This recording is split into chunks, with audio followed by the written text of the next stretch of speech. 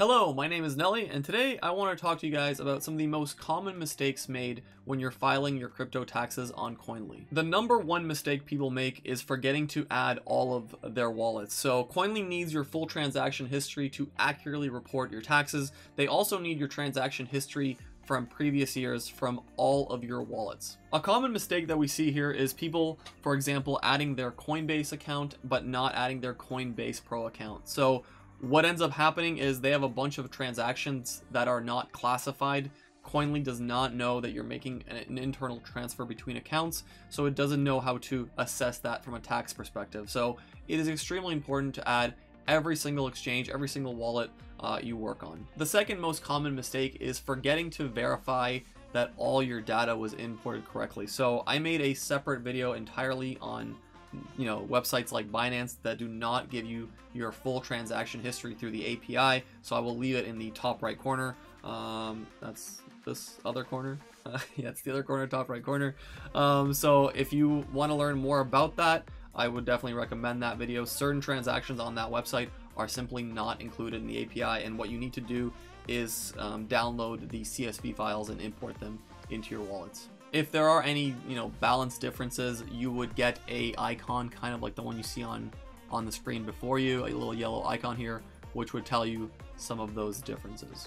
The number three most common mistake is forgetting to review your transactions, and depending on how many transactions you make in a year, this could be a process that takes a little bit longer. So what you want to do is you want to go on transactions, you want to click type, you want to go with deposits and withdrawals.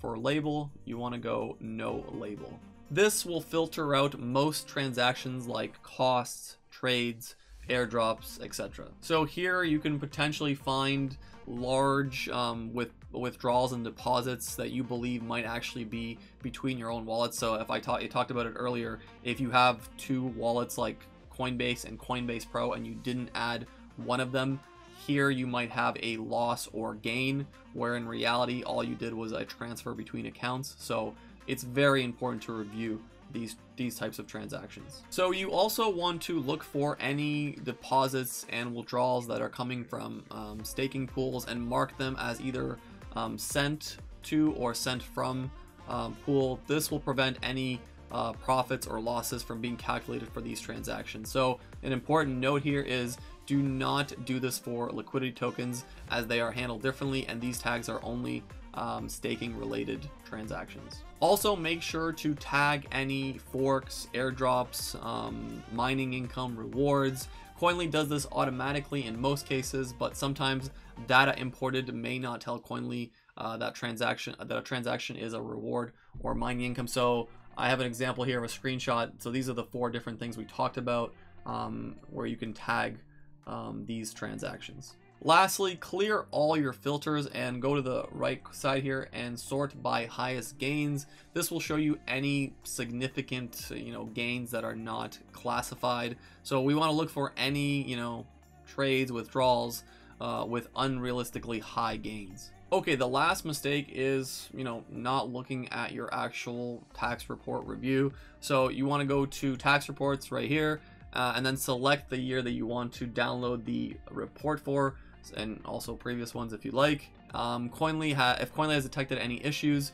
you will see warnings. So for me, I already know that Binance doesn't have the full transaction history, so I need to add a CSV file, so that's totally okay. Here is another example of certain warnings that might pop up, but here's a summary of your transactions, deposits, withdrawals, trades, and we want to make sure that we have cleared up all these warnings, or we know what they are.